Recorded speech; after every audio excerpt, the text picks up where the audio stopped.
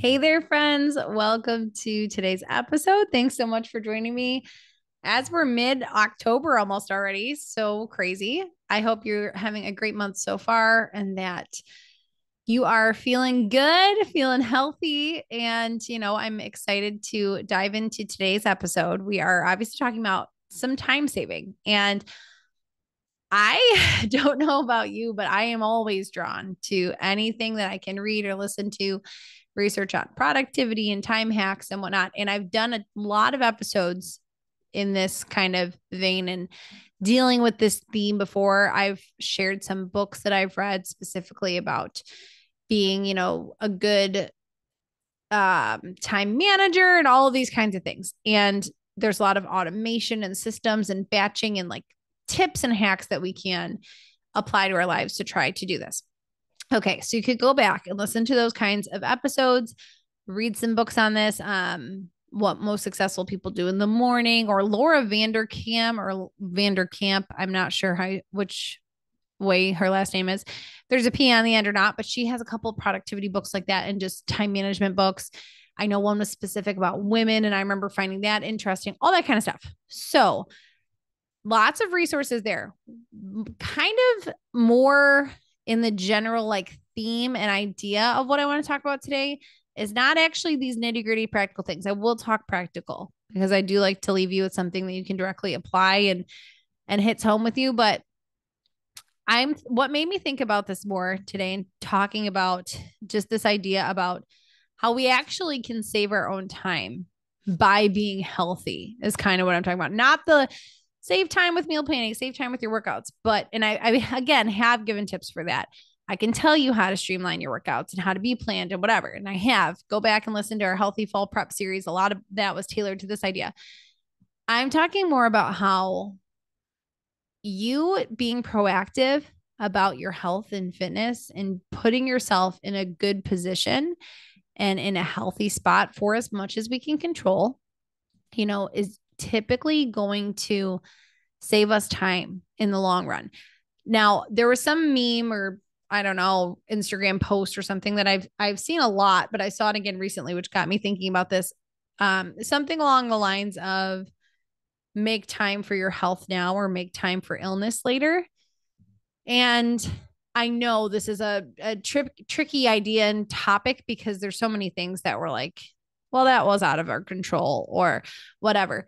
That's totally true. I remember when I was working as a teacher, the sweetest, most wonderful secretary worked at our school, and she was like very healthy.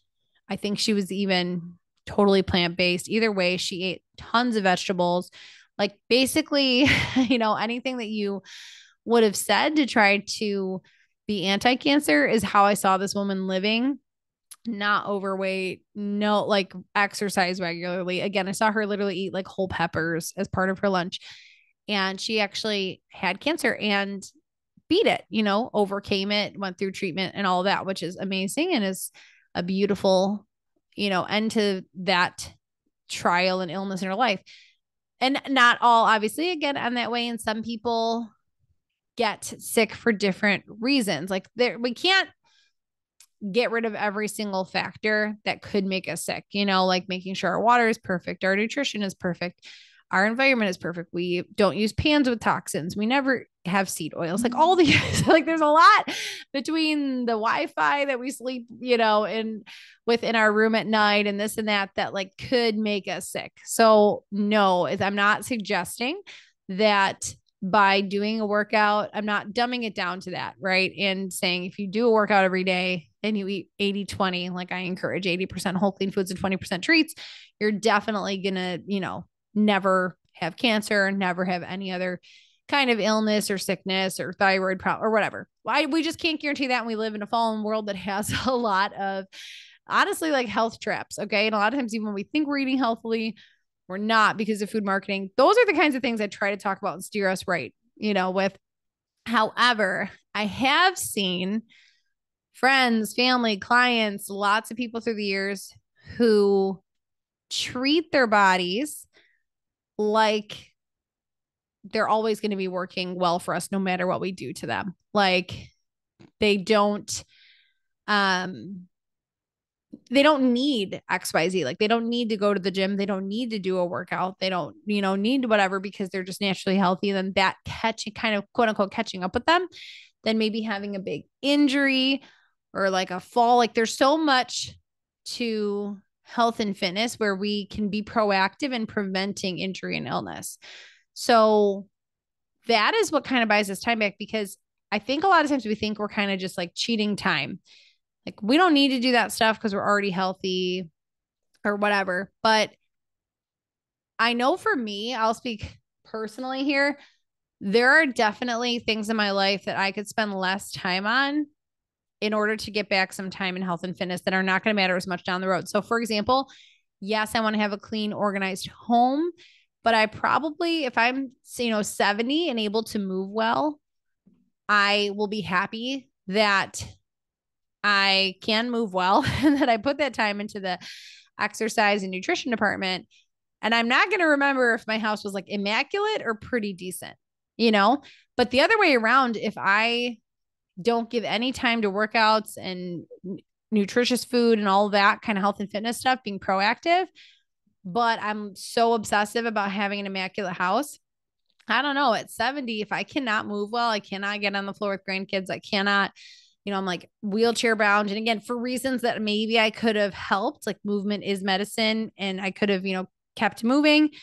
I think I would look back and be like, wow, I don't really care that I had, my cupboards were vacuumed out every other day or once a week or whatever. Like I wish I would have taken some of that time into my health and longevity. So we can't have every area on, 10 out of 10, but I think we need to pay a little more attention to getting ourselves and maintaining what we think is a balanced idea of healthy. Now there's a huge scale here. And I've talked about that before on the podcast, where there's some people who will say, well, yes, then if you're trying to be your absolute healthiest until you're 100 years old, you need to do red light therapy and you need to do sauna and you need to do cold plunges. You need to do this, that, and have a 4-hour morning routine. I think you need to decide what's best for you, what you see as optimal health. For me, I am trying to maintain a healthy body weight, healthy body fat, to keep all my numbers and levels, things we start caring about as we get older, like cholesterol and blood pressure and all that, in check. I want to enjoy food, be able to go on a date night and have a burger and a beer with my husband. But I also want to, mostly eat a lot of vegetables, a lot of high quality proteins, have treats in moderation, keep up with my kids, but not expect to be able to be a marathon runner at 70. Like I honestly, some of you might listen to me and think like she is on the side of like extreme, like she does, 50-mile races or this or that. Yes, I sometimes do that kind of stuff because I think it's fun. I enjoy it, or I like the, mental and physical, what's the word I'm looking for? Like obstacle or challenge to try to overcome or whatever. But I don't think that when I'm, 60, I'm going to be an ultra runner. I just, that's not what I do right now. I just do some random things sometimes because I think it's fun to train for. So find what you are shooting for. And that makes everything easier, because when you're like, well, do I need to do 3-hour workout? Do I need to do this, that? Like, all right, what exactly are we going for? Okay. Something I want to talk about and compare this to is it takes less time to maintain a functioning car than it does to deal with big breakdowns every few months. Okay. I relate to this very heavily because we have used cars that we've always had. And my husband has the newest one that's a 2015. Mine's a 2009. And, they need maintenance from time to time, but it is always better to like schedule an appointment, go get things taken care of before something just, thank God, actually, and our guardian angels and everybody else, that we actually haven't had a breakdown in a long time. But before this, I was driving a Mitsubishi and it broke down a couple of times and it was never ideal. Like once I was literally like about to merge onto the highway. I veered off and was like, my car is shutting itself off. Like I need to get off. We might have all been in that position. Maybe not. Maybe you drive newer cars, but it's not a great position to be in when all of a sudden now you don't have a car for 5 days, or you need to call a tow truck. Like you were on your way somewhere. I remember I had my oldest now who's 6, but he was like 1 in the car with me. And we were going to work at a learning center where he was in the nursery with me. And I had to call them and say, I'm not making it in because my car broke down on the way. And that happens. But what's much better is to like get the routine maintenance going on. Now, obviously, say you have a newer car, say you have an old car, look at it any way you want. It's a lot easier to just stop. We don't even think twice about stopping to put gas in our car. It's like, oh, okay, maybe it's inconvenient. Maybe in the winter, we're like, oh, this is cold. Don't really want to do it. But we suck it up and we do it. We're not like, I got to be motivated to put gas in. I got to be, all these things that we think with health and fitness. Like, I need to be motivated to work out. I need to be motivated to eat healthy. No, you just go put gas in your car because your car needs gas. It keeps it going unless you want to run out of gas in the middle of the highway when it's not going to be a good time. You are now going to be inconvenienced. You're probably going to inconvenience somebody else by them having to come bring you gas, like the whole shebang. It's easier to just keep the ball rolling and stay healthy than it is to like have, your health completely derailed by some big I'm not just talking illness. I mentioned this before, but like working out, especially specifically strength training, is shown to help prevent injury. Like if you fall on ice or something like that, if you have muscle built up around the bone, you're less likely to break a hip. If you do single leg training, I talk about this a lot in our workouts, you're less likely to injure the tendons and ligaments around the knee. Like if you just twist weird or fall weird because you've trained them before.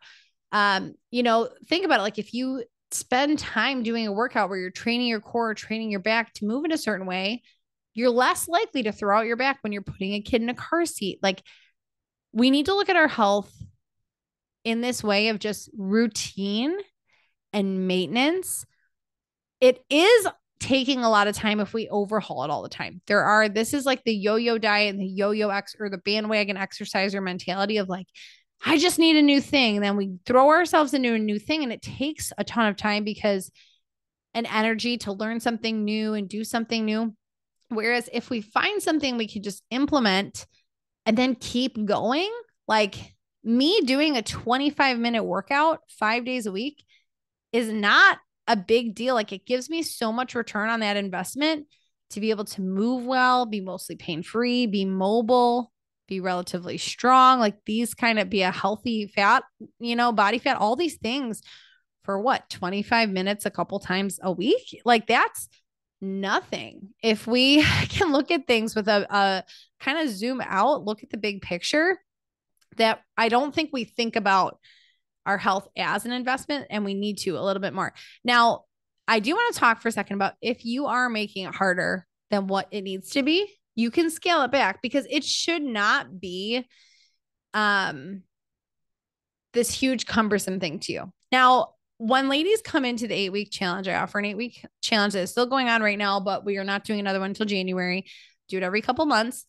It's an 8-week challenge where I teach you how to track your macros, learn about eating the right balance for your body of carbs, fat, and protein. That's what your macros are, all that jazz. It does take a little bit of time to get that down. If you're totally brand new to this and this is foreign, it takes some time. Then the idea is to very quickly getting you to being able to just do it on your own, to be able to run it on autopilot, to eat intuitively, to just get your workouts done. So a lot of ladies come into the challenge and they're not doing any strength training. They're maybe running or doing some cardio or not working out.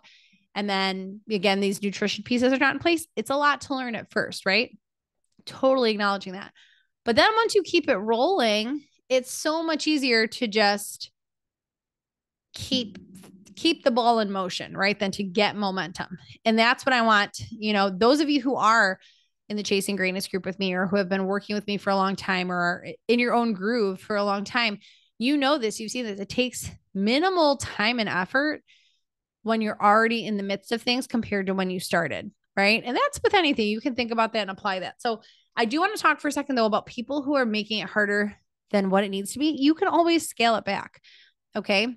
I'm talking to you if you think your workout needs to be hours long. Like you do not need to work out for even an hour unless you're specifically training for something that needs endurance. Okay. You don't need to spend hours meal prepping. This is another thing like I used to do back when my husband and I were dating and then engaged and married. I would always prep on the weekends and I would make a bunch of ground turkey and this and that and have all our stuff ready to go in the fridge. Well, now I think too, my life was a little bit different. We were a lot more on the run and on the go and, training on and off jobs and passing off our kid when we only had one. And now that I'm a little bit more home based, it's still a lot of running around and activities. And it's more like kids' activities and things. But I am usually more like home based for nap time or something. I know like I can typically make a meal at nap time or something like that. But, I have realized and just come to, embrace that you do not need to spend hours on food on the weekends, because I would not be able to still maintain that. I would burn out if I thought that I had to spend hours. What I do instead, and what I try to teach you ladies to do and promote doing in these programs and in these challenges, is to like just make your efforts go farther. If you are making a big batch of turkey meatballs, make 4 batches of them and throw 3 in the freezer. If you are making grilled chicken, double it. And then boom, you have lunches for the whole week, or you can recycle dinners tonight. I'm going to make quesadillas with grilled chicken I grilled a couple days ago, and I had no idea what I was making today. I actually did not meal plan this week. And I'm like, okay, great. We have a ton of grilled chicken left. So that's ready to go. So you need to find a way that you'll be able to maintain the things you need to do in a way that fits your life. Now, why I say you need to, and you're like, Brittany, can't you just tell me all the tips? Our lives are all different, right? What is going to work for one of you is not going to work for the other lady.